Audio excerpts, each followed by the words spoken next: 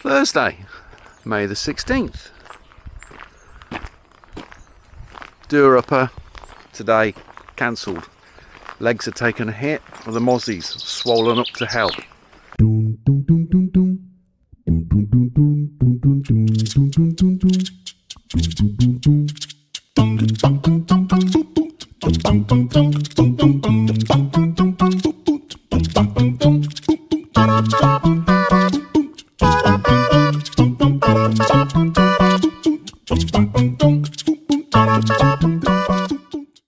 But hey, I've dealt with worse.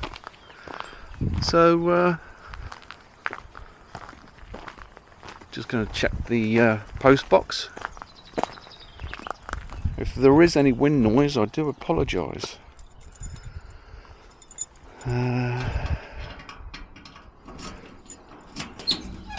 Nothing. I'm expecting a package today. Oh, let's go and have a look at the Veggie Patch.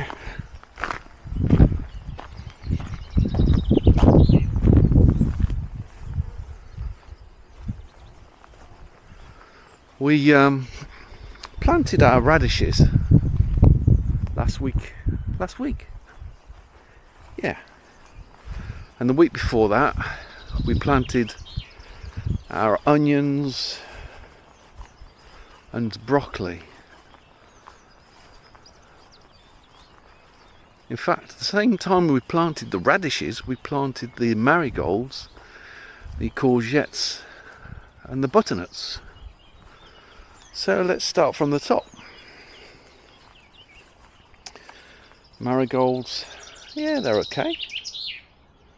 Sorrel looks okay. Here we go, let's have a look. There's the sorrel, it's looking okay. Marigolds, hit and miss, some are good, some are bad. Butternut, looking good-ish. Courgettes, yeah, generally good. That bed's okay. Oh, look at this. Look at this. Look at the onions.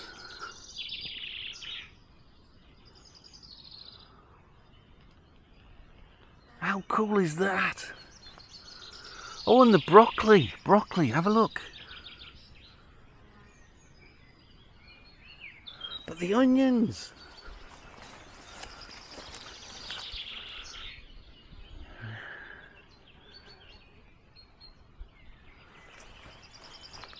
Perhaps I have got green fingers. I don't know.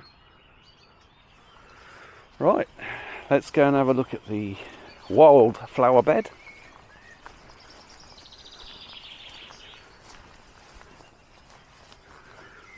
Now there's a few coming up. Yeah, definitely a few coming up. Oh, you can see some sprouts there.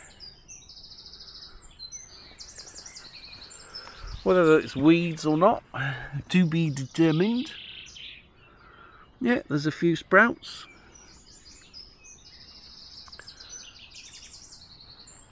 Right, let's have a look at the radish. Oh, wow.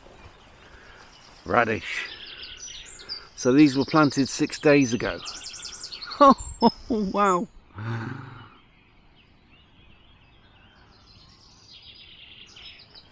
That's astounding. Really is good. Carrots, still nothing yet. I can't see anything.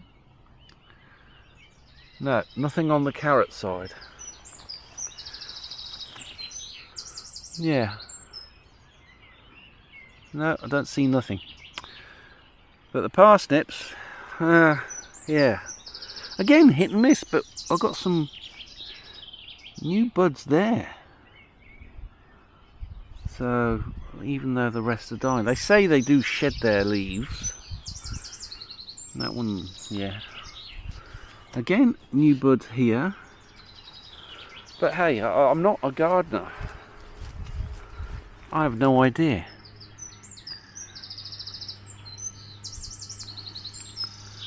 So, maybe hit and miss with the parsnips.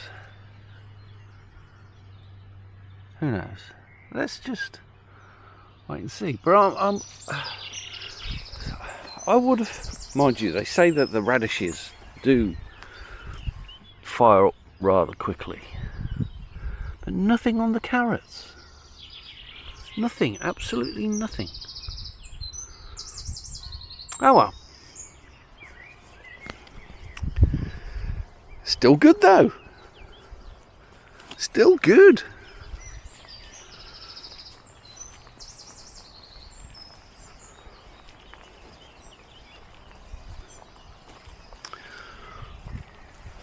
Right. Shall we talk about something? Chronic pain. It's a deep subject. And a lot of people are dismissive of chronic pain.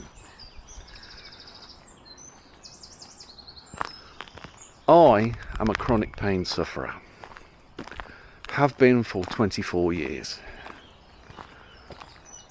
How you manage that pain, no one teaches you to manage it.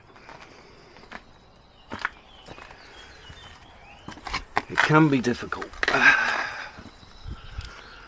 Can be very, very difficult to manage the pain. But I went on a course 3 years after my accident.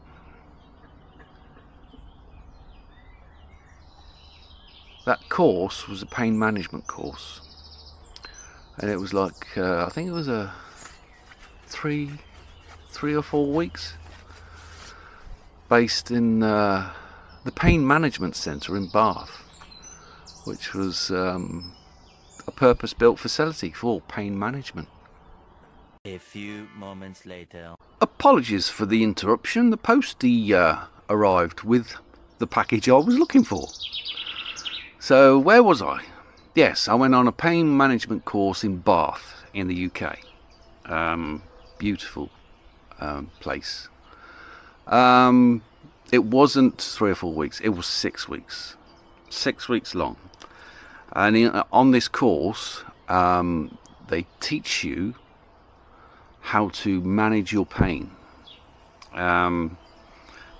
Because I suffered trauma to my legs, my back, my shoulders, my arms.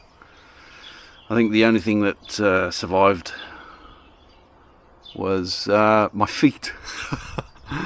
Or my wrists as well, broken both wrists at the same time. So I've got issues.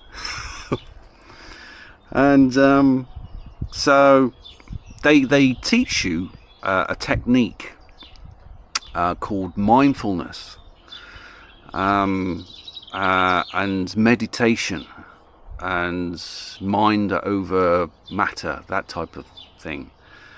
It's deep. It's deep. But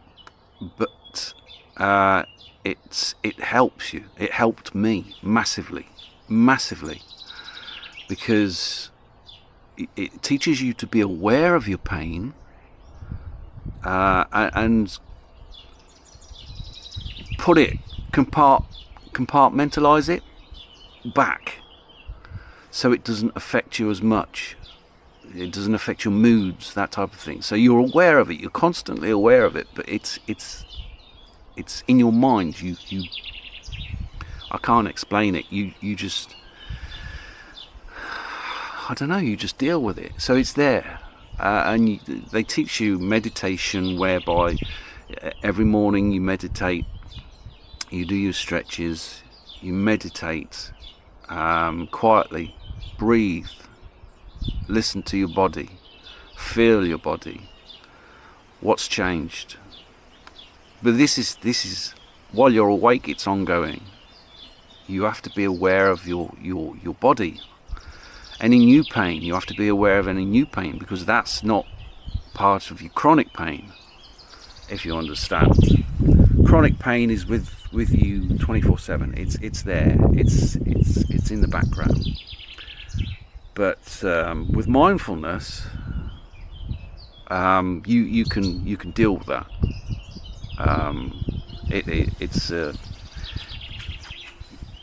It's a way of dealing with your chronic pain. Sufferers of fibromyalgia, that's another thing that's similar, I guess, because people with fibromyalgia suffer with chronic pain in their joints and things like that. So if people are suffering mentally, they need help with that. So for me, the mental help came via the pain management course and the mindfulness techniques that they give you, they teach you, and the results from that for me were groundbreaking, because then my confidence started to reappear. My depression started to wade away, because you're on pain meds all the time, and then because you're in pain you get depressed, and then you're on depression meds. It's a vicious circle, and you can't get out of it unless you're taught a way of getting out of it. And this was my way of getting out of it. Don't get me wrong, there are days when I really do suffer with pain, and on them days I have a medication backup, but it's used very rarely, very rarely. And to be honest, I think I will use my pain meds, and they're really strong, by the way. I'm not going to tell you what they are, but they're really strong, and it gives you like a feeling of euphoria, similar to morphine, and that you can do anything, but you have to be aware of that, not to push it. So I think I've touched my pain meds, maybe this year I've hit them twice, and that's last week, believe it or not. So I thought I would talk about it, because people think it's a taboo subject. It's not taboo. It's a problem that people need to talk about.